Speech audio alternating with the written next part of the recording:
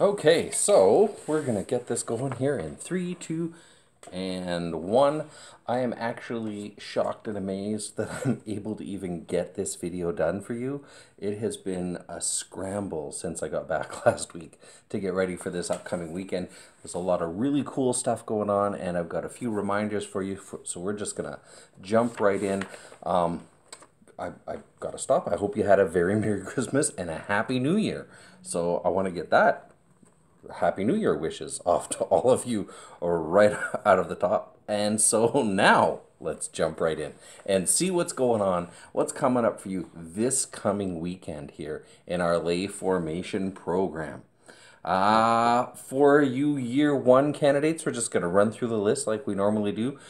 You have got Father Gary Kuntz coming in to talk with you about the basic principles of Christian morality. So we've got four kind of pillars of Christian life, four pillars actually that we speak about in our catechism of the Catholic Church.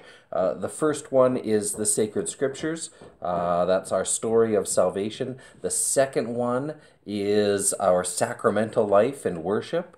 And the third one has to do with our Christian living the Christian life. And that's where these principles of Christian morality come in. The fourth pillar of our church, fourth pillar of our faith in the catechism is prayer. That's our life with God, our prayer life with God, which informs all of those other areas of Christian life.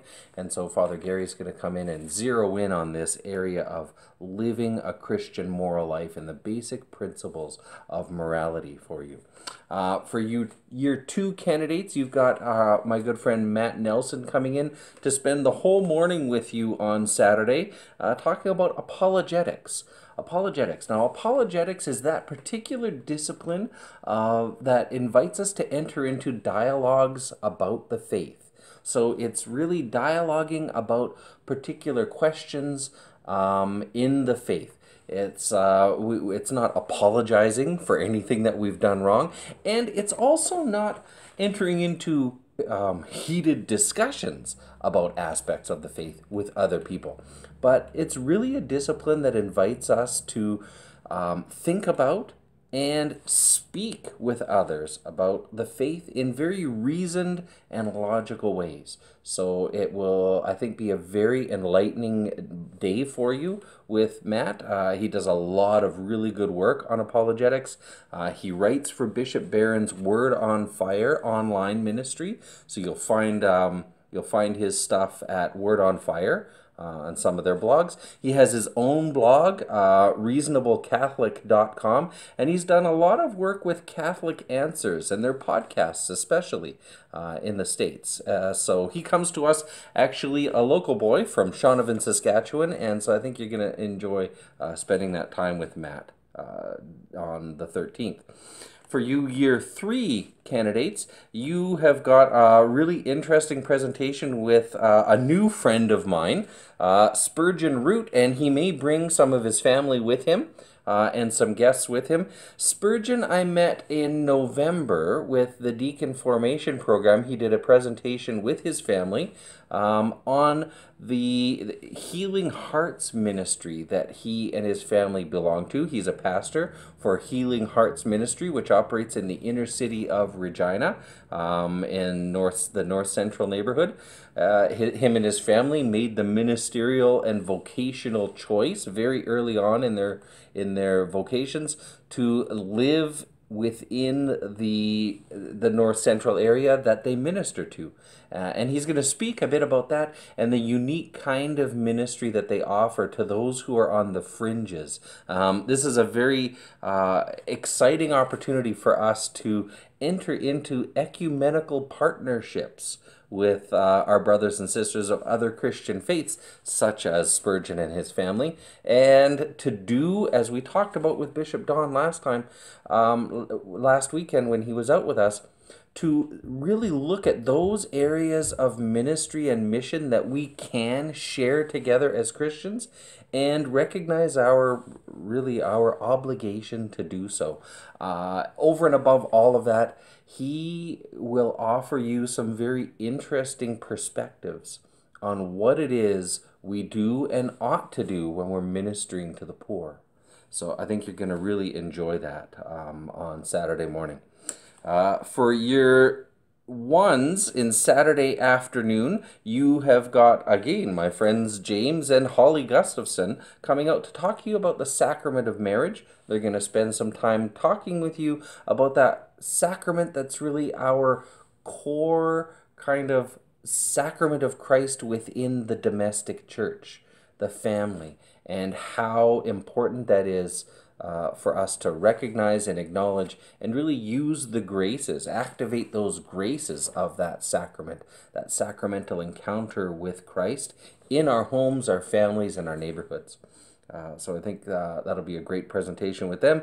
And then year threes, you're going to have a blast in the afternoon. You've got Joan Pratchler coming out, who is just a riot to spend time with. She is a very wonderful and intelligent lady who has such a deep and profound passion for liturgical music and the liturgy in general that she is so excited to share with you.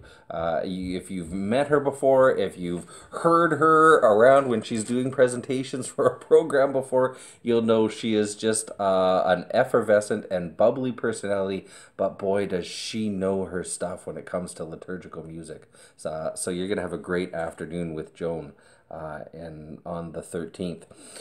Saturday evening is going to be a lot of fun. It is our New Year's social evening. So, if you would like to bring any baked goods or snacks to share for that evening, or beverages and that to share for that evening, by all means do so. You know that our rule whenever we're bringing in snacks and beverages is whatever you bring in, you're responsible for taking with you when you go. Okay, so we want to make that clear right off the bat. But we're gonna gather together that evening to have some really important time to socialize and just spend some time ringing in the new year together. I know I'm going to bring some games to play, so I've already had some requests from people to bring particular games that I brought last time, and it would just be a time for us to really enjoy each other and the gift that each other are from God. So that's going to be our Saturday evening. On the morning of the 14th, for year one participants, you've got Bonnie Teely Hunt coming out to talk to you about eschatology. You're going to see that word on your schedules, and you're going to be wondering, what the heck is eschatology? It is going to be extremely interesting.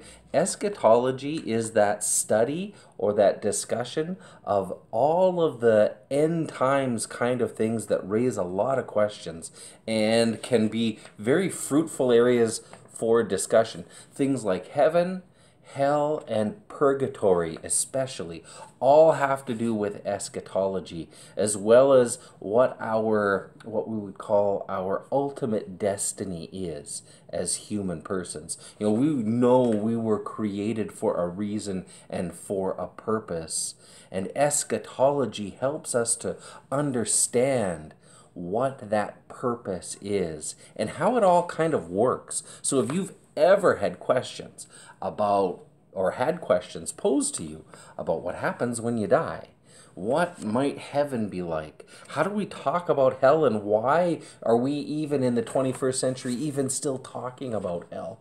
And what's this purgatory thing all about? You're going to love that morning with Bonnie Teely, okay? For our year two candidates, we've got Bert Pitzel coming out to talk to you, that second component of his social justice kind of series that he does with participants through your course in the program. And so he's going to come out and spend some time with you talking about social justice issues. And for your year three candidates, we've got a very special kind of mini retreat planned for you on Sunday morning. This is part of that discernment process. It's what we call our Potter reflection. And it's an invitation to spend some time looking at how and where God has been and continues to mold and shape you, and to remold and reshape you through your participation in this lay formation program. All right, so that is your weekend in a little nutshell. I know that you're all as excited as I am always for these weekends to come up.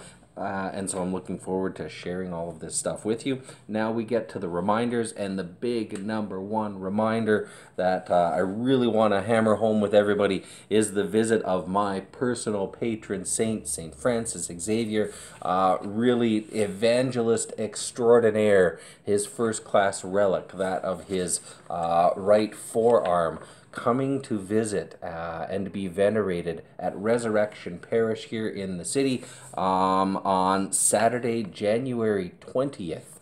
Saturday, January 20th. You're going to want to mark that on your calendars right now, so I'll just wait. You take out, you kind of put that, mark it in. Okay, you got that down there. Saturday, January 20th. It's going to start with a 10 a.m. Mass with Archbishop Donald Bolin. After the Mass and for the bulk of the day, the parish will be open for public veneration, and there will be priests on hand to hear confessions throughout that day. So you'll have an opportunity to spend some time in prayer with the relic of St. Francis Xavier and bring to Francis and ask his particular intercessions for any areas of need in your life or the lives of your family. In particular, we pray we're praying for particular graces with this visit of the relic. We're praying for a renewal in missionary zeal in our diocese and in ourselves. We're praying for a conversion of hearts, for those who are maybe on the fringes of our faith or outside of our faith, that they might, through the graces of Jesus Christ, experience a real transformative conversion, and that we ourselves might be open to ongoing transformative conversion in Jesus Christ. And finally, St. Francis Xavier was well known for a number of healings and even some raising of the dead, and we are praying for and invited to bring forward any particular needs of healing that you might have or might be had in your family. Okay? And so that's what you can do during that public veneration time. At 5 p.m., Resurrection Parish has its regular Saturday evening Mass, and you're certainly welcome to attend that as well. Things pick up again right after the Mass with some more opportunity for veneration. And at 7 o'clock, there is a specific program of the speaking program. We'll have, I believe it's Father John O'Brien, who led your retreat last month, will be speaking about the relic itself and about St. Francis Xavier, a little bit about his life and his mission and his ministry. And then we'll also have some guests there sharing their own personal testimonies. And I want to highlight this for all of you in the program, because you know that by the end of by our last meeting in June, you'll have to submit to me a 300-word personal testimony. And now you might be struggling with that and thinking, well, how am I going to take a particular experience that I've had of Jesus Christ in my life, of Jesus Christ in this particular program, if that's a basis of testimony that you feel called to offer, and how am I going to communicate that in 300 words or less, about 3 to 4 minutes? Well, if you come on that Saturday evening, the 20th, at 7 o'clock, you're going to have 3 different people offering their very brief but very powerful personal testimonies, and you'll be able to see how it's done. So I'd highly recommend you come out for that. Just for that alone, I think it would be of great value for anybody in our lay formation program. And after this talk and testimonies, veneration will continue until 10 o'clock when the event ends. So I really want to encourage all of you to come out, and encourage you to invite friends and family to this event. This is a remarkable opportunity for evangelization, for those personal invitations to just come out and see, come out and spend some time in prayer and reflection and contemplation. So I want to invite you to do that. You can actually hear more about the relic and its visit. I actually had an opportunity to interview a couple of my good friends, Pierre and Laura O'Reilly. Some of you will remember them because they've taught classes in our program before, and they were they're really the leads on our relic event coordination team, and they were in our recording studio, which is essentially this space here, my office, just a couple weeks ago. We got to talk all about St. Francis Xavier and this visit of the relics. So I would direct you to www.archregina.sk.ca/thinkingfaith, and you'll find, I think this week at least, it is the second podcast on the list as you go down, because we released a new one this week, and this one was released just last week. So you're going to take a look at that, and a really great interview. They're a great couple. We had a lot of good fun with that podcast. So there's the relic stuff. 2 more reminders and we're done. Okay? Reminder number 1. As we talked about with the relic stuff, you all have personal testimonies that you have to put together for this year. And I want to start off the new year by reminding you that you've got until June to put those together. Remember, we want to keep those to 300 words or less. Okay? 300 words or less. Last year I had a little bit of leeway. We had some people hand in I had a couple handed in like a page of personal testimony, and that and I just it was a new thing that we were doing. I want to really keep it firm at the 300 words. It's a good challenge for us to think about how we would communicate a particular experience that we've had of Jesus Christ in a short amount of time to somebody else, because we don't often have a lot of time to share our profound experiences with Christ. And in fact, the more time we take to share those, the less engaging it really is with other people, right? And the less chances there will be for them to think, oh, you know, I might ask so-and-so about Christ again sometime, or you know, they had some really good things to say the last time we talked, and I might want to talk to them again.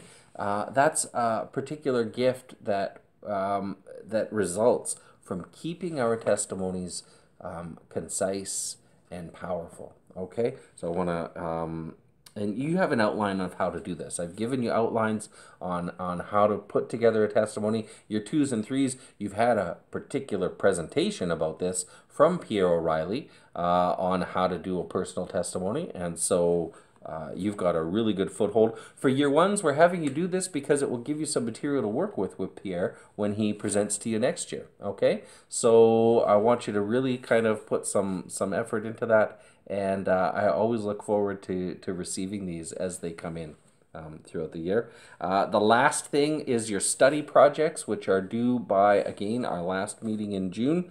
If you haven't already done so, by now you should have chosen a topic that you're going to do your study project on. That can be a book that is in an area of interest that you have with respect to the faith. It can be perhaps a movie or a DVD study series. It may be a study series that's being done in your parish that you want to take part in and do a very brief reflection on. It could be a particular, and this is another area I want to stress with you, it could be a particular area of Christian ministry and service that you feel called to try out, to be involved in, and you can participate in that particular ministry or that particular service, and then just spend a little bit of time doing the same kind of reflection that you would do for one of our weekends. Okay, and for all of you, your personal study project, that's all I'm looking for, is the same kind of reflection on whatever it is that you've done some additional study on that you would offer for a weekend. So a single page, double spaced, is all that I'm requiring. You can do more, but no more than 3 pages, really. Okay? I always joke, kind of tongue in cheek, if I get more than 3 pages, I'm just going to pull the extra pages off and toss them out. Right? I'm only going to read the 3 pages. Now that's a little bit of a joke, but I want to keep it limited to about 3 pages, but you only have to submit 1 page double-spaced on some personal study. Now that's only for year 2s and 3s. Year 1s, you've got your study project. That's to complete the Bible reading that you began right away in September. And so I'm expecting most of you will probably be done that soon. For all of you, whenever you're done your study projects, turn them into me right away. That avoids kind of the mad rush in June, and which can really back things up. And this June is especially going to be hectic for me, and so it would be a really good gift that you could give to me is to have your study projects and testimonies done a little bit earlier than June. And why is this June going to be hectic? Well, if all goes well, God willing, and and if your prayers for me and that I've been asking for over these last number of years take hold, if they take root, if they stick, right, then on June 15th of this year, I will be ordained into the permanent diaconate. And so it's going to make for a very interesting end of the year for myself and juggling a lot of stuff all at once. But I want to invite you to mark your calendars down for June 15th. That's a Saturday. And I believe it's a Saturday. I didn't check, so but it's June 15th for sure. And so mark your calendars down for that, and I will be putting together probably some official invitations for everyone that I'll get to you later on, and share more details about times and kind of how that particular event is going to play out as I get that information, because I still don't have anything other than the date itself right now either. So that's about it. That's what I've got for you today, and I can't believe that we managed to get it done. So look forward always to spending these weekends with you, and look forward to celebrating our New Year's celebration on Saturday night. So God bless and take care, and continue to pray for me as I continue to pray for you. Amen.